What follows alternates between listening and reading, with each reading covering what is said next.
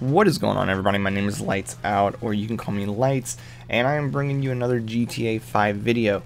Now, I just want to start off by saying thank you for all the support on my previous GTA 5 video. It makes waking up in the morning and grinding for the first quality detailed video to be up. The support that I received just makes that so much more worth it. And I want to thank you. If you're new around and you are not subscribed, go ahead and consider hitting that red subscribe button down below. It helps me out and it motivates me to bringing you more content. If you enjoyed the video at any time, go ahead and please leave a like and check out my social links down below to interact with me. I'll have my crew link down there. You can join the crew on GTA 5 on Xbox One if you wish. And let's get into the video. So we know that with Heist we've gotten several awesome armored vehicles, and what you're watching right now is me and Campy Elite.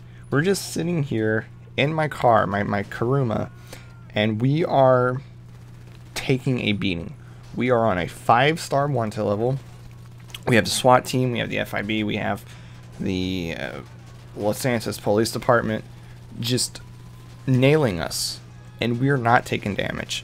This car can take a tremendous amount of damage as far as bullets. It's bullet resistant.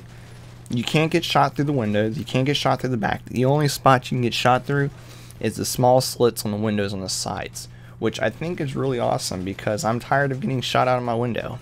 This is an awesome heist vehicle as far as going through missions. Not a heist vehicle, but a mission vehicle. You can take this and you just run into hot objective points and you get shit done.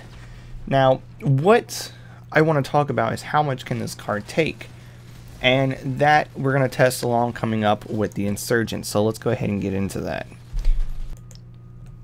Now, what you're watching right here is me getting into the Insurgent. This is the HVY, the Heavy Insurgent pickup, and I'm just going to lay into my car. Now, a normal car would blow up with about 5 to 6 seconds of continuously being shot with this.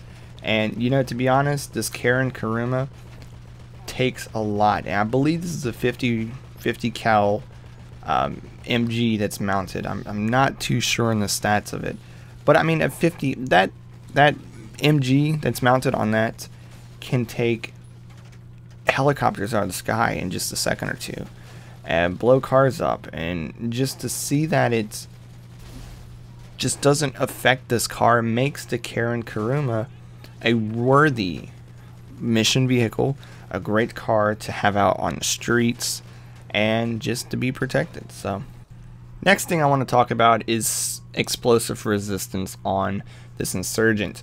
This Insurgent is not so much bulletproof. It does take a lot of damage as far as being shot.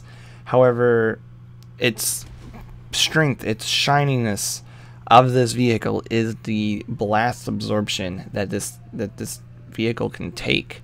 I am not sure about the normal Insurgent. I'm pretty sure it's more armored than this one. We'll have to test that too in an upcoming video.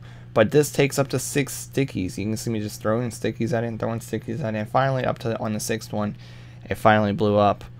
And this thing is absolutely great. You can do some drive-bys. They can throw stickies at you. Unless they can throw 5-6 stickies at you at a time, they're not killing you. The next thing I want to talk about is RPGs. RPGs are the stronger rocket launchers in the game.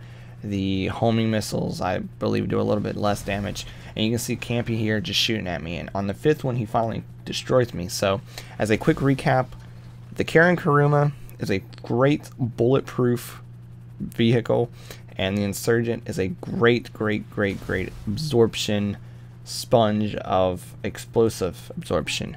Now, guys, if you are new around, you enjoyed the video, go ahead and consider subscribing for awesome GTA and Call of Duty content and commentaries. I'll be doing some more stuff like this if you enjoyed it.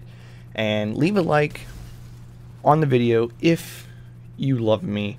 Come check out my social media links down below. Tweet at me on Twitter. Come check out my live streams. And until next time, I'm Lighttzout.